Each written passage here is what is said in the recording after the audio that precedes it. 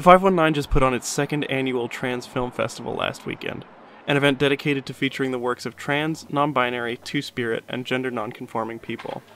Danny Aria, the organizer of the film festival, says that too much time is spent mourning the death of people in the trans community, and she wanted to start the film festival as a way of celebrating their lives and stories instead.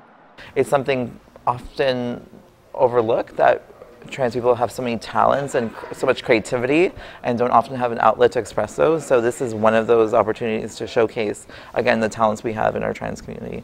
And on a day that isn't commemorating death, it's nice to have a day to celebrate each other. There was very few resources that were kind of put into these films, which is good because we want to share stories that often don't get shared in bigger film fests. So this is a really small grassroots kind of film fest that we want to share all kinds of content and hopefully inspirational as well for people to see how easy it is and how important it is to share their stories.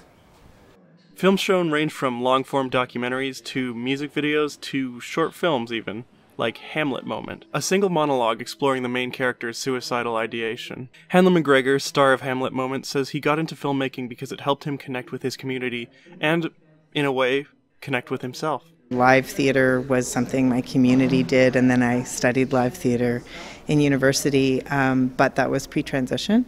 And I actually felt a lot of disconnect with my gender through theater, having to audition as female and, you know, try to present in a certain way that didn't feel right.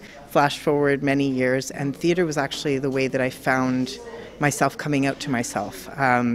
I started writing monologues and then started performing monologues at Buddy's, and that was a major kind of healing for me to be able to share with members of the community. There's power in telling our stories, and there's power in being seen and heard.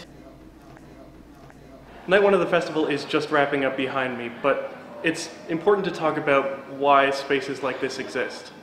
The best person to tell your story is you, and without this, without the space that the 519 provides, all of these stories would be lost. Yes, that's right. For Skedline.com, I'm Maddie Sear.